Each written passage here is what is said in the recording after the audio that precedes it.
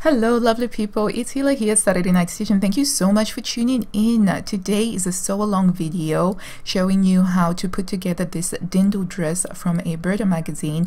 And it also includes a lot of top tips for sewing with Burda sewing patterns, as well as how to actually put the lining, a full lining, on a boned bodiced dress, which I hope you will enjoy. I had so much fun sewing this dress up, and I love wearing this dress. I have worn it out to the theater, and every time I wear it, I do get tons of compliments. So sit back, relax, grab your tea, watch through the end before you attempt to sew this, because some things look like they don't make sense until they do make sense, because I kind of sew in a slightly non-traditional way. But just so if you wanted to see the full dress in action, there we go. And while you're at it, please do remember to like and subscribe. It really supports the channel and I appreciate that. Right, let's get into it. And by the way, if you landed on this video just to find out how to do the boning, just go on to this timestamp over here. Okay, so we're actually using Burda 9/2014, which is an older issue, one of my favorite issues, and this is the actual dress that we are going to be making. It comes in several variations. That makes it a banging pattern. It's dress number 129, and as you can see there, that is the line drawing for it. I have already traced out my pattern pieces, and the idea is that you have already traced them out, and I have decided to add on the seam allowances because I do have some floral designs that I want to pattern match, and this is the boning that I'm going to be using. I'm based in the United Kingdom, and I got this boning from William G, and they're an online haberdashers. I will put the link in the description box down below. This is the fabric that I will be using, which I got from minerva.com, and it's a lovely denim with an embroidered selvage. So I've had it hanging, it's been pre-washed. The skirt pattern pieces are actually dirndls that you have to draft it yourself. Then you need to cut you actually need to cut 4 of those, but I did them on the fold. And you also need a draft it yourself pattern piece cut on the bias that's going to go over the top of the bodice. Heads up, I did discard that idea. And here we have the embroidered denim in all its lovely glory. You can see that the design is on the selvage edge. I will be cutting the lining pieces on the plain section of the fabric, as you can see there. Top tip for your pattern pieces, right? With the side back pattern pieces, because they do look relatively similar, you want to make sure that you write bottom at the bottom so that you don't get mixed up. So what I decided was that I was going to make the bodice with this bottom selvage edge here, and then the skirt is going to be the plain thing. So that's going to be the main fabric, and then this is going to be the lining on the inside. So I've checked this, I've pinned it together to see if it's going to create an effect that I like, and I think I quite like this effect. Here's another top tip for when you're tracing out Burda patterns. Make sure you write these numbers here. These tell you which seam to attach to. So this is seam number 2 on back, and this is seam number 2 on side back, so you know where to attach it if you're not familiar with it. It's a top tip. Another top tip has to do with pattern pieces that are cut on the fold. You always want to make sure that you notch your center front or your center back, both sides. You want to make sure that you notch it. It's always very useful to be able to know where that is. Okay, so these are my front pattern pieces. These are the bodice pattern pieces. These are the lining pattern pieces. And so now I need to do some interfacing. So I'm going to be adding pockets to the pattern because pockets are everything, and there's no reason why I can't have functional pockets because it's a dirndl skirt. The pockets are not going to interfere with the design lines at all. So I have a standard template here that I use for the side seam pocket, and I'm just going to cut out 4 of these before I move on any further. The key thing about a pocket pattern piece is I need to make sure that it's quite roomy and it's got space for my hand to hang out in. And so for the length, we're gonna do, I've decided that this is where my hem is going to be, because I want to have the strong flowers to be at the bottom. And so I'm measuring it up, and I'm doing 72 centimeter. So I'm just going to measure it all the way going down. So I've folded it over now so that it's 102 centimeters wide, and it goes up. If you can see, there's that line there that I'm now just going to cut across. So I have clipped all of these points here where I want my hem to go along. And again, so top tip, you're gonna want to fold it over in half after you've cut it, and make sure you notch your center fronts and your center back over here. And whilst I have my skirt pieces laid out nice and flat like this, I'm going to notch where the pocket pieces are going to go. So for me, the sweet spot is about 2 inches from the waist, so I'm just going to notch here so that when it comes to sewing, I'm just going to attach them over there. Okay, so here we go. Notch that. So that's done. Before I continue, I'm just going to check that I'm happy with the proportions of the floral bit at the top and the floral bit at the bottom, with the idea that I can take off a bit more from the top if I want to. And I think I'm sort of happy with it. That looks alright. And I'm really happy with the pinks flowers being the main liner at the bottom. Okay, so for the lining, we're going to do the front, the 2 side fronts, we're going to do the back, and we're going to do the 2 side backs. I'm using a black medium weight interfacing that I'm going to use to interface the lining. Following the instructions of your interfacing, go ahead and do the interfacing. So I've got mine underneath there. Don't do this where you put it on the wrong side. It's a good point of stopping now. I've interfaced all of the pattern pieces, and I'm going to leave them to condition now. So to give you context, uninterfaced fabric, interfaced, and I'm interfaced the lining. Okay, now that this is conditioned, we're now going to sew all the lining pieces together and all of the bodice pieces together. And this is what this is going to look like. So I'm going to be sewing that onto there and this onto here. And these are the main fabric pieces over here. So that's the lining, and this is the main one. This is the main one, and that's the lining. So we're just going to go and we're going to sew them down. This is what the lined bodice piece is going to look like. This is the interfaced one, so you can see the shaping on there for the bust. You can't see it so much on the main fabric piece because it is not interfaced, but it is beginning to look gorgeous. At this point, you want to make a note that this is your left side, and I would take a friction pen and actually write LS on it just so that you know that's the left side, because you're gonna sew up the right side. That's the side that's going to get sewn up, and the zipper is going to go onto the left side if you're right-handed like me. To give you context, this is the lining and this is the front, and that's where the zipper is going to go here. Okay, so you're going to sew on these over onto there. Okay, and so this is what we're going to have. This is the left side where the zipper is going to go. So we're going to sew down this right seam over here, and the zipper will be installed on this side. And so it's the same with this section here. You may then want to check at this point if it will fit.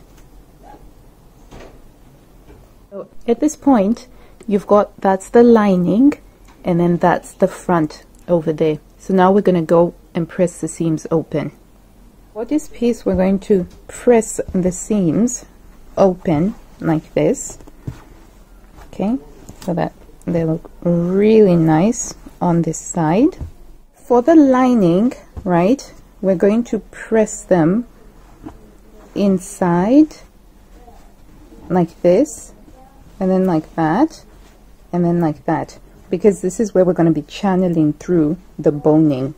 So we're not pressing them open, no, pressing them like that. Okay, so this is what this is going to look like, just like that.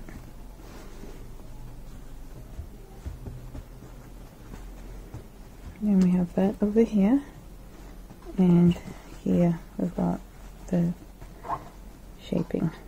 Okay, now we're going to move on to the skirt piece, because we're going to finish the skirt before we connect it to the thingy, before we do the boning, and I'll explain why. So we're going to do the pockets to add to the skirts first. So first of all, we're going to serge the curved edge. Okay, so these have now been serged around the edge. The next thing is we're going to reinforce the skirt portion where the pocket is going to go onto. So okay, remember we've notched here, and that's where hang on. Okay, we're just going to pretend that this is like this, but it's not actually going to be like this. Okay, going to do this, but this bit here where the pocket opening is going to be, we're going to reinforce it with some fusible stay tape, right? And that's because this fabric has got a little bit of a stretch on here, and we're just going to reinforce it. So we measure this. How much do we need here? Just this much. We're going to cut that, and then we'll press it on.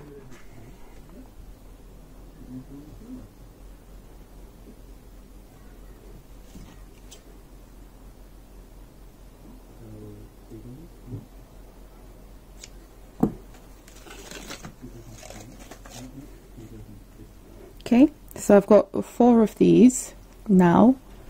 Okay, now we'll interface, we'll fuse them onto the wrong side of the skirt.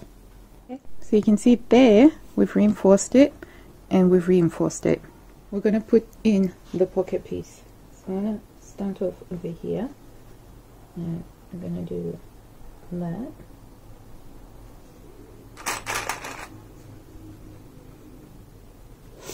And that will get clipped on there. And then this one clipped on over there.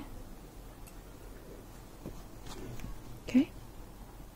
And then we're just going to sew those on. Once this is sewn on, we're now going to overlock all of the edges before we then press it over onto the side.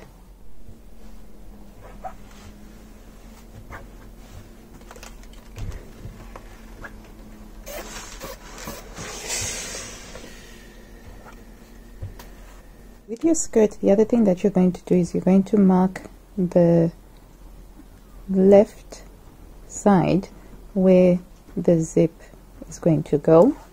Okay, so that's the left side, and over here is the right side, and this right side we're going to sew it all the way down. Okay. So once you've sewn that, you're going to press your pocket to the front, because this is the front and this is the back, and you're just going to snip into this so that you can press it open like this, but this is going to go this way. Okay, so this is what it's going to look like, pressed open. There, everything is all nicely seamed in. Okay, and there we go. Got a pocket there. Nice. Okay, so we now have a long pattern, skirt pattern piece there with the pocket. Okay, so that's it with the thingy added on, and now we're going to have to gather that whole skirt to fit the bodice. Coming along beautifully. So my gathering stitches, I'm going to start them about 5/8 of an inch over here, because the zipper is going to go over there, so I don't want my gathering stitches to start right there. Now the gathering stitches are there on the skirt, and I now have to do the gathering and try and get it to fit around the waist seam of the bodice. So it's a bit of an art form, but you get there. So to help you to get even gathers, you're going to clip, this is the side seam, yeah, and this is the center back. Remember the notch that we made for the center back, and this is the notch for the center back on the skirt. So we can line them up, and then this is the side seam, the right side seam and the right side seam, and then we've got, this is the center front notch, and that's the center front, and then we've got the other side. So now when I'm gathering, I'm going to be able to evenly gather this and evenly gather that. So that's why it's really important to mark those center back and center front notches. If you have to do any gathering, it will help you to make sure that everything is gathered evenly. Okay, so there we go. I've now supplemented the gathering right in there, and then I'm going to go in and stitch it out. We're now getting to the point where you can get a good idea of what the dress is going to look like aesthetically, and at this point it might be a good idea to again just pick it up and try it out and get an idea of whether the gathering is as how you want it to be. And it's always so exciting when you get to this point. I always get giddy at this point myself. So now that it's been sewn up and I've overlocked it, I'm going to press and pushing this seam, pressing it up. So I'm going to press these gathers all the way up. And then once we're here, we're going to reinforce this left seam where the zipper is going to be sewn in again by using the stay tape, and then we're going to sew it in, we're going to press it in on both sides. Okay, the other area that I'm going to reinforce as well is along here, so that it doesn't stretch out. So we're also going to reinforce it. I just want to point out that you need some hanging ties that need to go onto the side seam here. So I'm just going to take this apart and then I'll sew it in. The other one is going to have to go over here when you put on the zipper, but for now we're going to put the hanging ties in, but that's an optional. So remember that this is actually the inside of the dress, so that's been added in, and this one is going to go just on here, and that's where you'll be able to hang up your dress. The other thing that I will get now is I'm going to sew in my label. I'm just going to use this as a notch to mark it for me, and I'm just going to sew it down. That done. Now next thing we're going to do is we're going to attach the lining. For the lining, I'm using this 100% Bamberg, and it's white, and it's a really beautiful lustrous fabric, and I'm just going to cut out a Dirndl.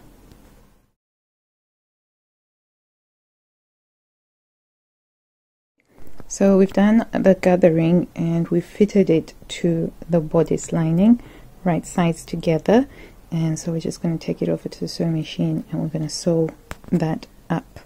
So as you can see, that's the lining, and this is the inside. So that's what that looks like. I'm going to press it up. So I'm going to press it up. Okay, so now we have a lining over here, and we have the main dress over there. So now we've finally gotten to the point where we're going to be sewing the boning to the lining. Okay, so we're going to be sewing it along here and here on the side seam, along here and along here. Okay, so we're going to mark the seam allowance on here. I ended up using tailor's chalk, and that's where I want my boning to end. Okay, so the benefit of actually doing it like this, I do apologize because it is upside down, is that you're able to really get your boning right here into the seam allowance.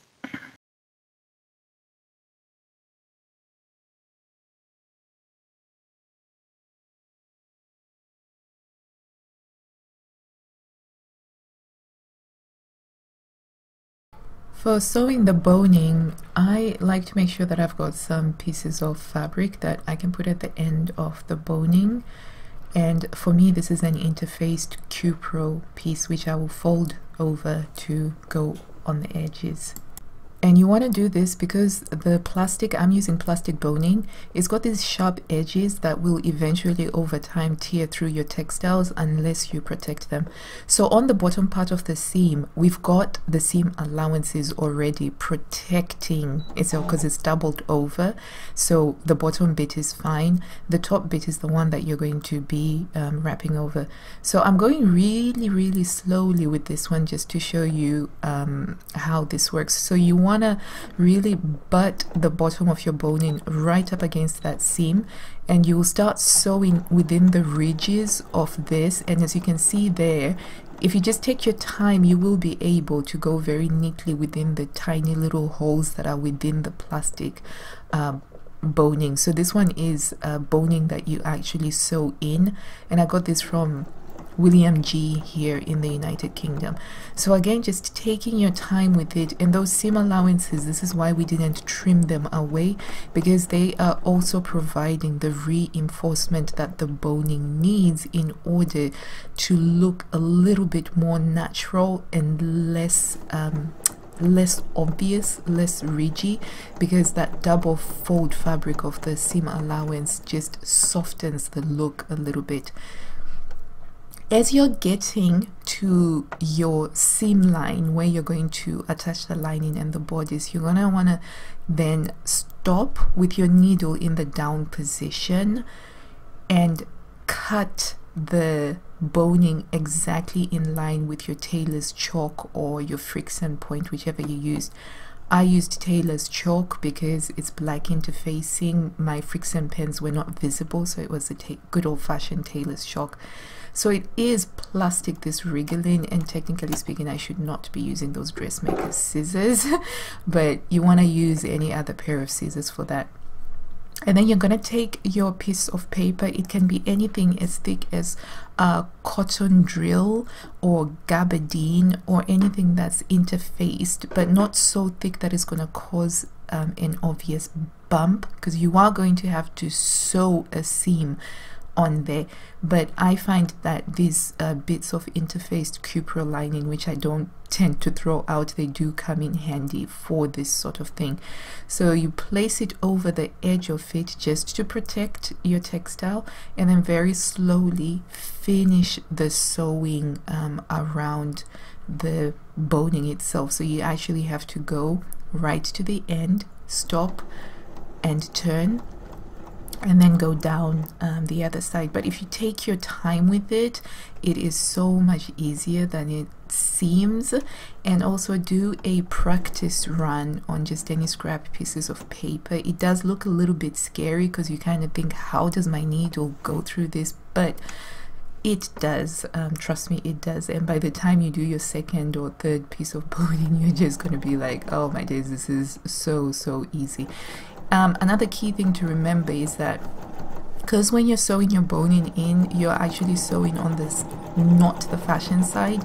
So you really have to take your time to make sure that you're pulling apart that seam to make sure that you aren't having any tucks. And also, if you have a skirt at the bottom, don't make the mistake that I made here, which was to go over it accidentally. So I had to fix that.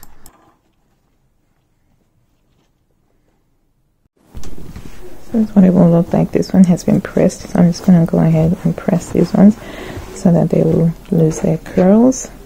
So on the inside, this is what this looks like. Okay, So now that the boning has been pressed straight on the lining is now ready. So we're just going to put the lining aside and we're going to bring back the main fabric, and we're going to sew in our zipper. So we're going to sew the zipper in, remembering to leave that sensor over there. So I have here the zipper hand sewn in, hand basted in, and then I'm just going to try it before I then go on and sew it up. So don't worry about this. So we're going to finish this off so that this goes like that. So this is what it actually looks like on the right side, and once we sew it, it will get pressed, and the pocket is down there. So in order to deal with the pocket, once we've sewn the zipper on, you're going to pin, and as you can see, that's where the zipper seam ends, and that's where we're going to start sewing from, and then going around the pocket and all the way down. So that's been sewn up, and now we just need to press it.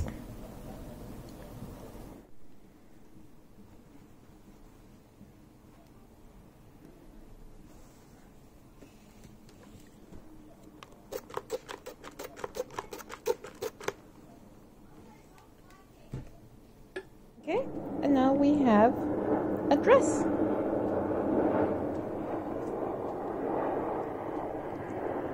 Okay, so now we have to get the lining on here. This is the dress, yeah, and just going to unzip it like so. Then we're going to take the lining, yep, and this is the front, and we're going to line up the seams just like so.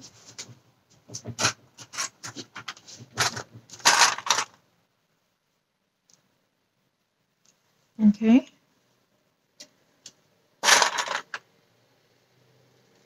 like so, and all the way round, and then we're going to sew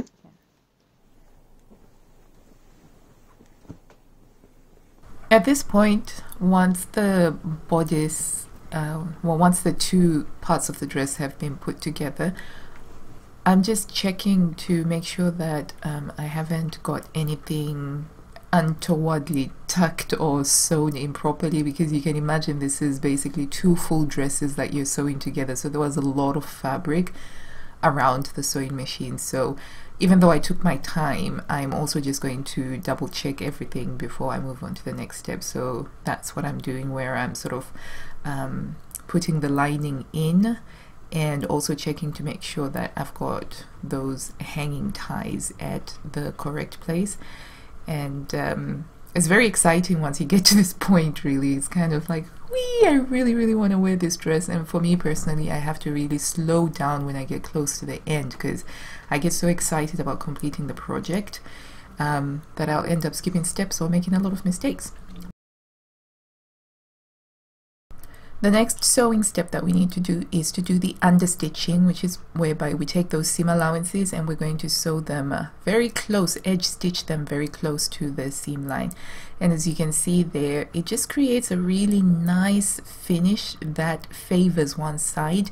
And in our case, we want to favor the side with the embroidered denim, and that just looks really nice. Understitching is one of my favorite sewing techniques to use. It just makes something look so beautiful.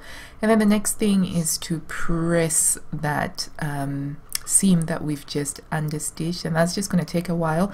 I like to use my tailor's ham for this one because it is a curved seam, and I'm just going to take my time with it, using the steam iron and also using my clapper along the way.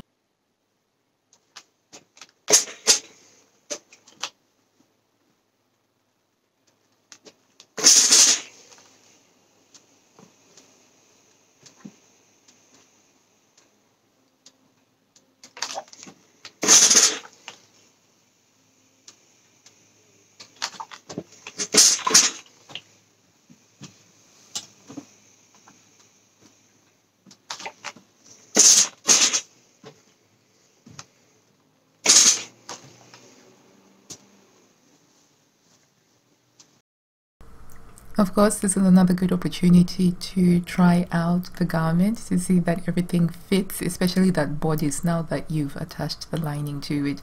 And now would be the time to make any adjustments if you need to make any adjustments, which I've had to do. I've had to take in the seams a little bit to fit over my bust. The next step is to sew the hem. This has got a nice deep hem, which I think is very suitable for the fabric that we are using, and I was using the selvage edge basically. So with regards to the zip, I basically decided that I was going to do hand sewing, that was the best way to finish the zip. So I pinned it down, and when I tried it on, I realized that I would need to have a boning section near the zip just to help the zip hold up really nicely and perfectly. So I put that in first of all by marking it with the tailor's chalk where I wanted it to go, and it had to go right next to where the zipper was going to go, where I would then finish it by hand. Remember, hand sewing saves a multitude of seams, and it is so very useful. Give everything a final press and you have a lovely contemporary Dirndl style dress. I hope that you've enjoyed this tutorial, that you found it useful, entertaining and informative, and if you did, please do smash that like button and also consider subscribing. I love sewing and I put out a lot of sewing content pretty regularly, and until I see you next time, lovely people, I wish you blue skies, health and happiness, and above all else, happy sewing. Take care. Bye.